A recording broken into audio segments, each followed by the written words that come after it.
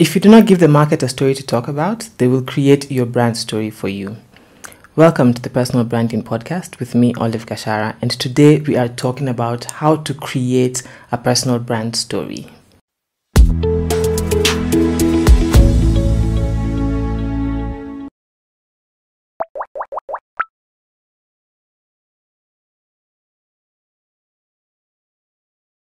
Your personal brand story is your unique narrative that talks about who you are, what you do, and why you do what you do.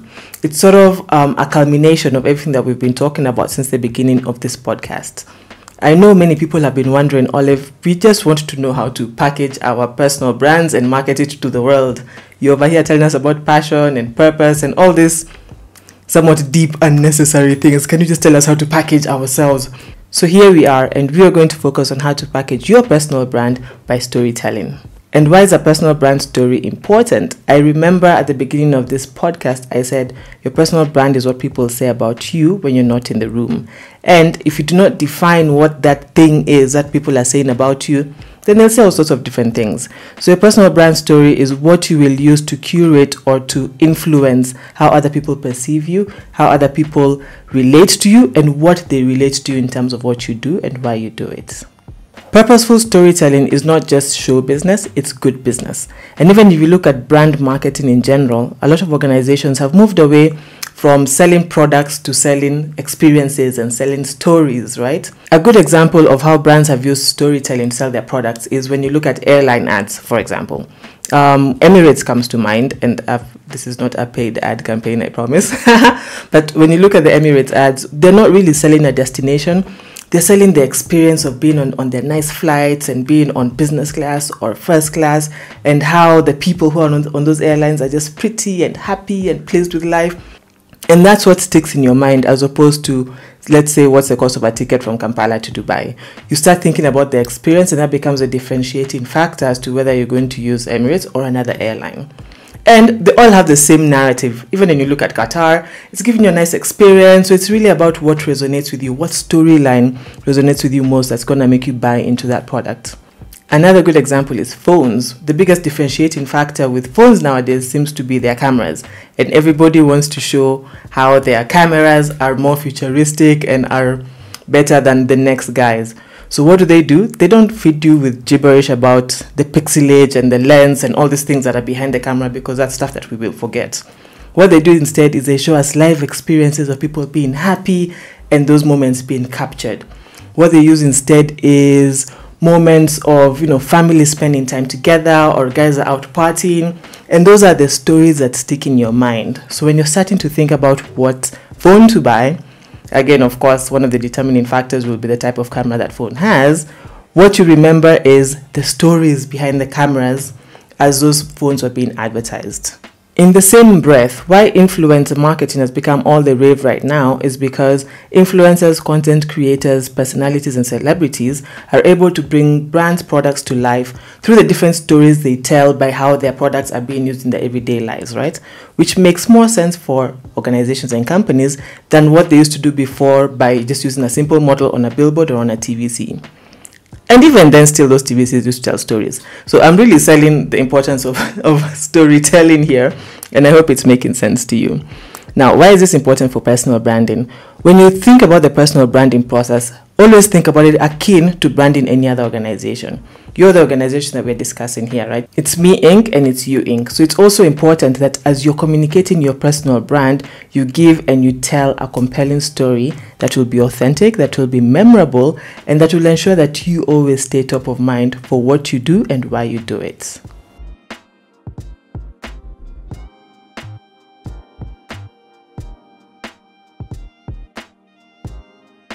Having a compelling brand story sounds very exciting, right? But the big question is where to start.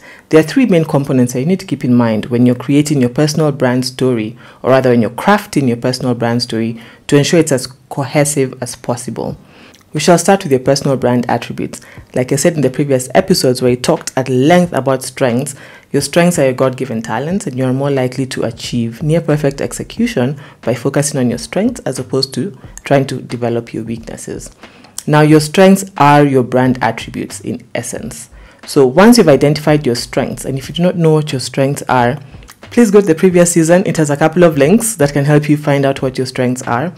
If you don't know what your strengths are, find out what they are, ask around, do some of the psychometric tests that are there so you can find out the things that make you stand out head and shoulders above the crowd. For example, I would say some of my differentiating attributes could include communication skills, being very meticulous or being a perfectionist, which can also actually be a strength and a weakness at the same time because there is a bit of procrastination in perfectionism, right? But I try to emphasize or to focus on the positive side of being meticulous. And also my ability to sort of strategize and focus and, what's that, stay in power. When I decide this is what I'm doing, I will not stop doing it until it is complete. I rarely give up halfway, right? And I would say that those 3 key attributes have been the things that have differentiated me from my competition, the things that have made me stand out from everybody else, the things that have made me get to where I am faster and also be able to stay there and stay ahead of the pack, right?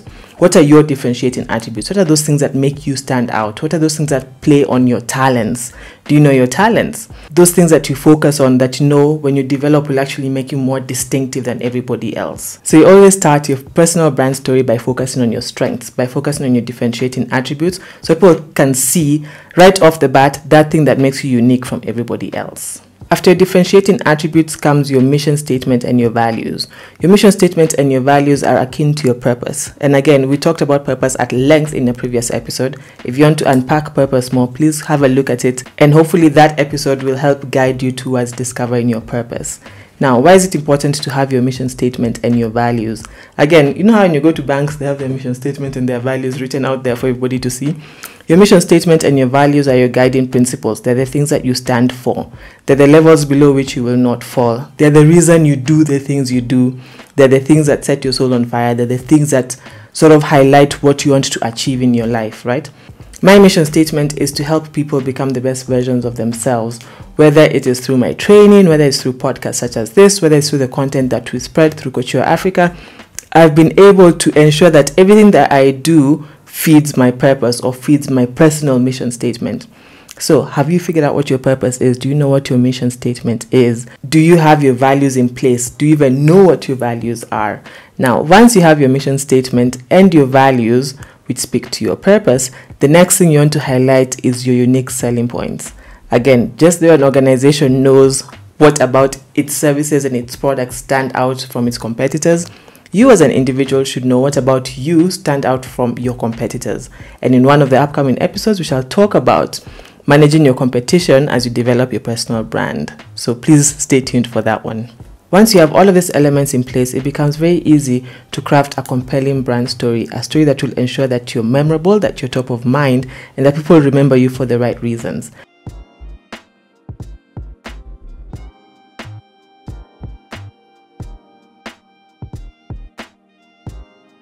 Now remember, at the beginning of this podcast, I said that we all have a personal brand. You have a personal brand, I have a personal brand.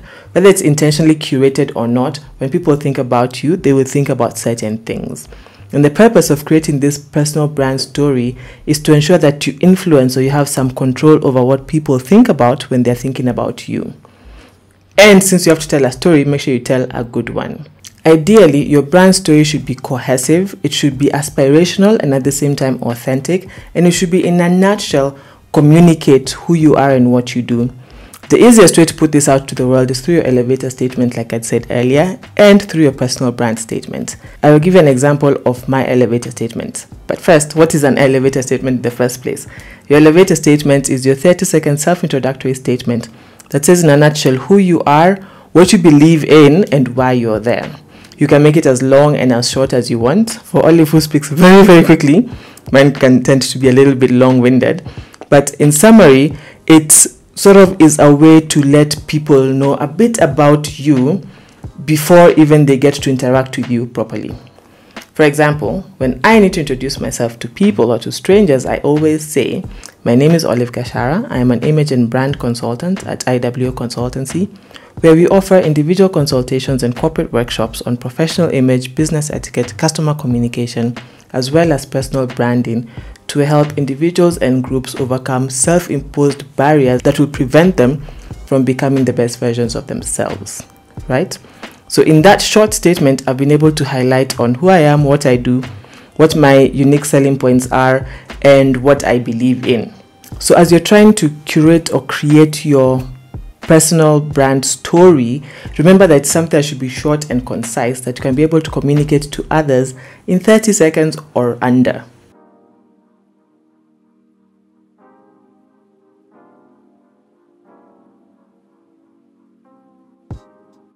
Why is storytelling important? Storytelling is the most powerful way to bring brands to life.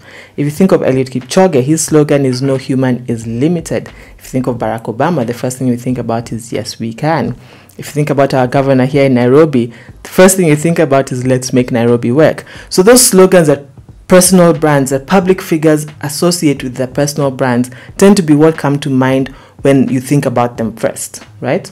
In the same breath, just because you're not a superstar celebrity doesn't mean that you shouldn't have your own little slogan that you live by. Something that sort of is the reason you get out of bed every morning, and that thing that you want to ensure you communicate to every single person in every interaction. In the previous episode, we talked about personal brand visibility and the different avenues that you can use to ensure that your personal brand is more visible. But then I know that the question that comes to mind is, so we have these platforms, but what are we talking about on these platforms, right? In comes your personal brand story. In fact, a lot of times when clients come to me for individual consultations, one of their biggest challenges is, I have the social media platforms, yes, but what do I talk about? Because they still haven't created or curated their personal brand story that will help feed content in an easier way and in a way that is more sustainable and that in a way that is authentic and that's easy to just sort of keep flowing day upon day, week upon week, right? So where do you use your personal brand story? Obviously, one of the first places to use it is on your social media platforms.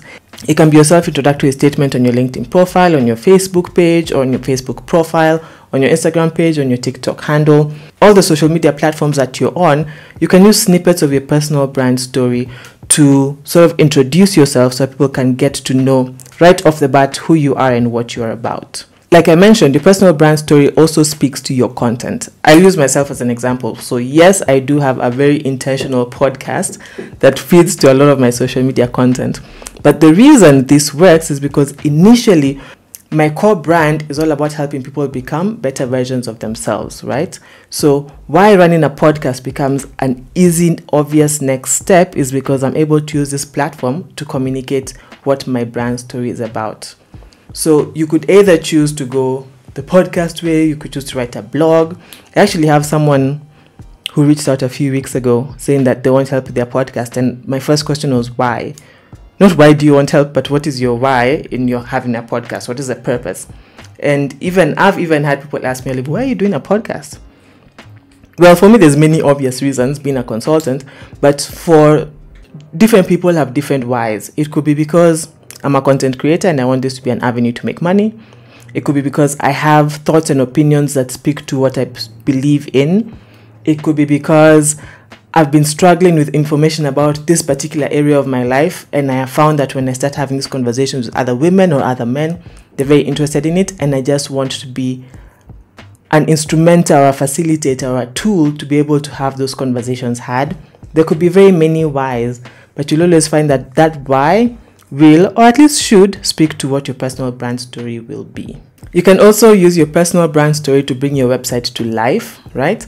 So if you're an entrepreneur, if you're a creative, if you are a consultant, a personal website is always a great way to get people to know you for who you are, away from the business that you run or away from the services that you provide. My website is olivegachara.com. You can also use your personal brand story in sales pitches, because at the end of the day, people don't buy into products and services anymore. People buy into people. And people tend to do business with people that they like. And the easiest way to get people to like you is by telling a compelling story. When you tell a compelling story, they're either able to resonate with you, one, or get fascinated by you, two, or look up to you, right? But for whatever reason, they'll be like, I like that person. There's something about them, because they get to know a bit more about you. And in a world now, especially, where people want to get to know people a bit better, they want to get to know the people that they're doing business with a bit better, as opposed to 10, 15, 20 years ago, where it was just about your credibility and ability to deliver X, Y, Z. It's who's the person delivering XYZ? What are they about? Do we have the same values? Do we have the same ethos? Do we stand for the same things? So even as you're doing your sales pitches, somewhere in between, as you're giving those, as you're selling your products and services, find a way to tell your story. Find a way to have people relate and connect with you as an individual, because then you will find that you get closer to yes, you get closer to the close, and you actually create strong, authentic, and real relationships with your customers and with your clients. You can also use your personal brand story during networking events, at interviews, or in any situation where you're asked to talk about yourself. So when someone asks you, tell me about yourself, you can say, well, my name is Olive Gachara. I'm an image and brand consultant at IW Consultancy, where we offer individual consultations and corporate workshops on professional image, business etiquette, customer communication, as well as personal branding to help people become the best versions of themselves, because I'm really passionate on the personal and professional development of individuals, because I think that helps you not just elevate yourself at this and this level and you get what I mean, right? So you get to talk about your business, you get to plug in what you do, you get to talk about what you're passionate about, can even start talking about your values. So really use your story to communicate who you are in a real way. And when you go for networking events and you start talking about yourself and what you do, you become more interesting, right? Someone will ask me, for example, again, I like to use myself as an example, is, so what does an image consultant do? Or an image and brand consultant? And we'll talk about, yes, we do individual consultations and corporate workshops, etc. And someone again will say, so what's that like? And I'll start giving them random stories about my experience creating a podcast, or I need to add, I'm a podcaster in my self-introductory statement, don't I? And I'll start talking about either my experience creating podcasts or my experience training this amazing group of people when I was in session last week. I'll use anecdotes and interesting tidbits about my life that will make me seem more interesting. I say seem because I personally don't think I'm that interesting. But then you find that once you have your brand story and you have the stuff that you normally talk about, you become the most interesting person in the room. Your brand is what people say about you when you're not in the room. So ensure that you are feeding people interesting content. So when they're talking about you, Jane, when they're talking about you, Mary, when they're talking about you, Georgina, they're talking about interesting, fun things. Also, make yourself more interesting by consuming interesting and engaging content. This could be what you watch on TV, what you engage with on social media, what you research, what you're reading, and make sure that it also ties back to your personal brand and who you are as an individual, so that when you're engaging and when you're having random conversations, it's random conversations that add value to people's lives. In fact, one of the most important skills that anybody can and should have is the ability to have small talk. I believe that small talk is the most important conversation that you can have. You should be able to talk to a tree about the tree and let that tree live there feeling like it was the most important conversation or the most interesting conversation that they've had. So when people engage with you, make sure you make it interesting, and when you do tell your story, tell a good one. Thank you for tuning in to the Personal Branding Podcast, where we've been talking about crafting your personal brand story. And don't forget to share with your friends and anybody that you think will benefit from this content. And I will see you in the next episode.